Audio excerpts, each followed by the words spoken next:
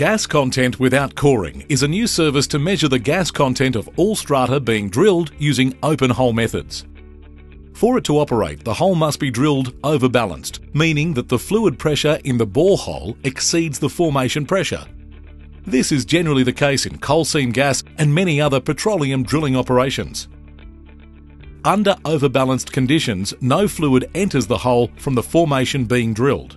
The material that comes out of the hole during drilling therefore comprises only the drilling fluid that is pumped into the well and the material that is cut by the drill bit. This includes any fluids and gas that is contained within the rock being cut. To measure the gas content, it's necessary to ensure that air does not enter the drilling mud and that no gas is lost. To avoid air entry, de-aired drilling fluid is pumped down the drill string. Some muds may require de-airing. The de-airing of the mud is necessary if the mud is sufficiently viscous that it does not readily release bubbles introduced into it while passing through the shaker. To achieve de-airing, mud from the shaker under tank is pumped to a cyclonic separator using a centrifugal pump. De-aired mud is delivered to the mud tank and then the mud pump pumps it through the rotary swivel and an anti-dribble valve into the drill string. Air entry into the string is prevented by fitting a pressure relief valve behind the bit and an anti-dribble valve at the top of the swivel. The anti-dribble valve is designed to stop the head pipe and swivel from losing mud when a pipe is changed. The pressure relief valve is to hold a column of mud in the drill string so the level does not drop when adding a drill pipe if fluid is being leaked into the formation. At the top of the BOP stack, a rotary seal is fitted so that all the fluid and cuttings are diverted to a cyclonic separator with a wet pour buoy base. In the cyclone, mud and cuttings swirl down inside of the separator and then into the wet base and overflow to a shaker. The gas rises inside the cyclone and its volume is measured by positive displacement flow meters. The gas is further analysed for its composition before it's discharged to the atmosphere via a vent. The shaker then separates the coarser cuttings from the mud. The cuttings can be sampled for further desorption or pass on to waste. The mud can be reused. Information is captured by a data acquisition system that monitors the exact depth at which a hole is being drilled by using drill pipe counts and an automatic head position sensor installed on the drill mast. The mud flow rate from the mud pump. Gas flow rate from the gas flow meter. Gas composition from the gas analyzer, and the gas released from the desorption of cuttings using our sampling process. Gas measurements and chip samples are related to the depth at which they have been generated. This is achieved principally by knowing the exact drill head position and the mud pump rate. Final processing is accomplished using software that calculates which samples have been taken using information from the data acquisition system. This takes into account the settlement rate of cuttings.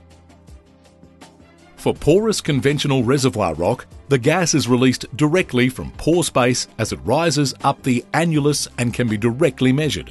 For a rock that exhibits diffusive desorption, the gas comes from cuttings rising up the annulus and in the cyclone.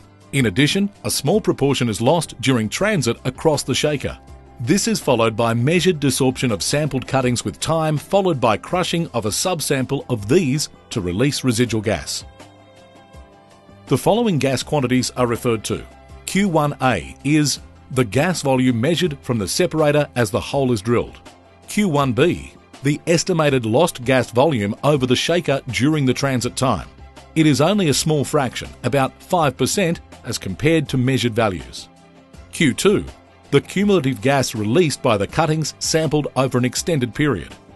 Q3, the residual gas recovered from crushing subsamples of the chip sample.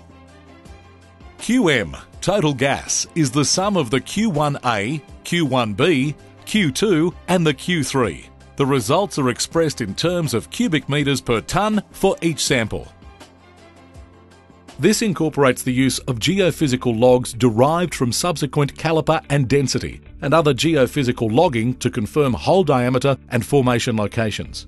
A caliper log is a well logging tool that provides a continuous measurement of the size and shape of a borehole along its depth.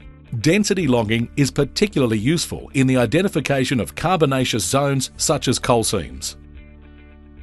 While drilling the strata, gas is released from the seams and is clearly measured and logged by gas meters. This example shows what happens as we drill through a particular seam. The blue section shows the gas released per metre of drilling. The dotted black line displays the fraction of carbonaceous material in the strata.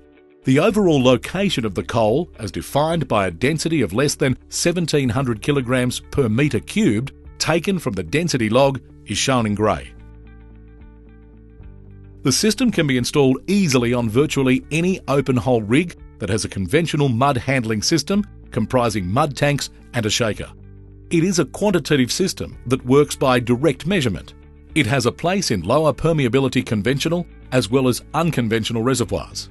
The typical applications for this are initial exploration drilling, where the client wishes to avoid coring, production hole drilling, where the client wishes to firm up knowledge of gas contents during the drilling of production holes, where free gas is expected, such as in porous sandstones, where free gas would be lost on coring, and where the entire gas content of the stratigraphic sequence needs to be measured.